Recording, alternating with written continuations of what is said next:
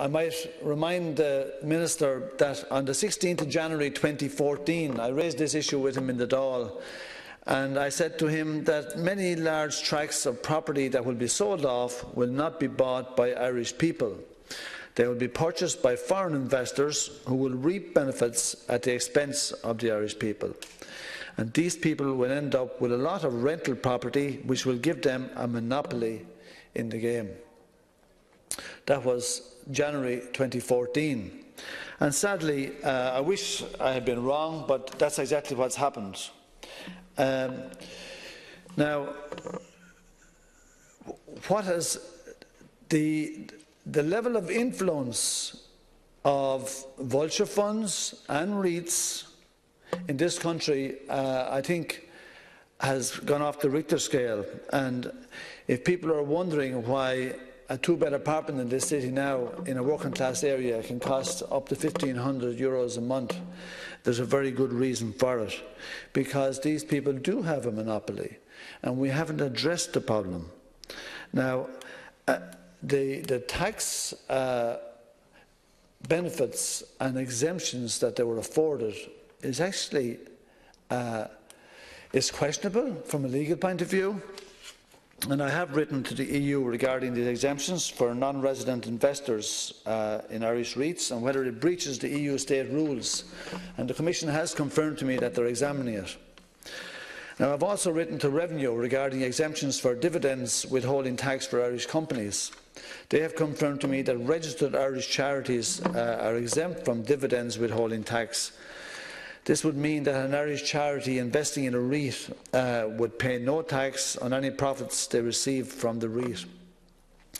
Given the current abuse by US vulture funds of charity status, it would be very interesting to see what particular charities are currently investing in REITs.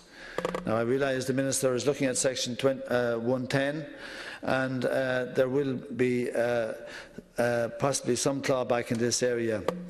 Now, I've received a letter on their FOI from the Department of Finance recently in relation to WK Nolan, the firm which now operates Hibernia REIT.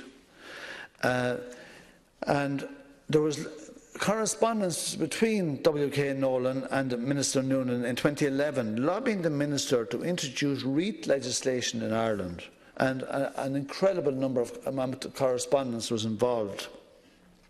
And the letter references a positive meeting with NAMA in regard to REITs and NAMA's willingness to engage with REITs if they were established. Now, it would seem that a conflict of interest should have been established by NAMA in relation to these meetings, considering the role of Kevin Nolan within the agency at the time of the letter. He was a senior portfolio manager with NAMA, and before he actually moved in there, he transferred his 30% shareholding in WK Nolan into a trust offshore. But it seems WK Nolan were still able to gain unfettered access to the agency. As we now know, following the successful lobbying of WK Nolan over a 3-year period, REITs were introduced in 2013, and Kevin Nolan, having left NAMA, is now the CEO of Hibernia REIT. So literally, what we have, right? First of all, we have the company lobbying the Minister to get favourable status in setting up these REITs.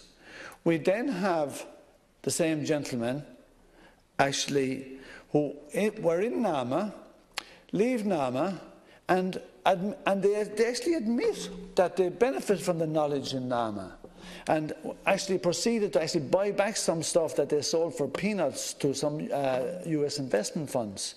There's going to be a serious issue around all this in time, and I think it's going to be problematic for the government dealing with it. And it was very interesting to hear on a recent programme on RTE, but I think it was actually filmed last year, where David McWilliams was actually questioning the same individual, Mr. Kevin Nolan, about how they set up business and all, and how they did out the crash. And David McWilliams said to him, there was no cash in Ireland, no access to cash, so you had to go to where the cash was. When you knocked on the door of George Soros, what did you say to them?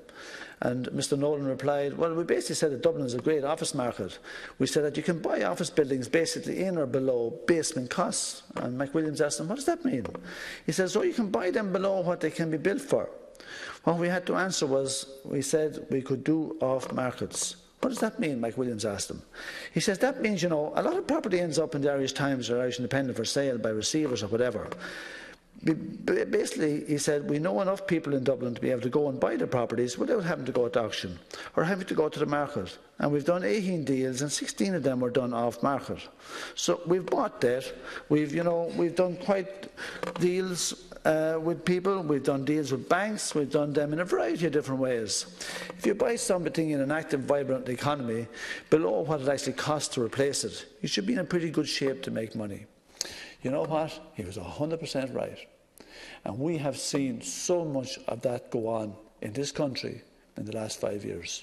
And NAMA have played a huge role in it, at a huge cost to the Irish people. It's just frightening what's gone on. And the government, sadly, does not want to know. It does not want to address the issue. Now, I realise that we're going to get some form of a commission investigation into Project Eagle. But it's actually very important for the future of business in Ireland that we look at every aspect of how NAMA have operated. Because, I tell you what, it has repercussions for long-term business in Ireland. It has repercussions for the international investors in how many of them are prepared to come here. If we don't prove ourselves to be accountable and transparent in how we do big business, it will come back to bite us.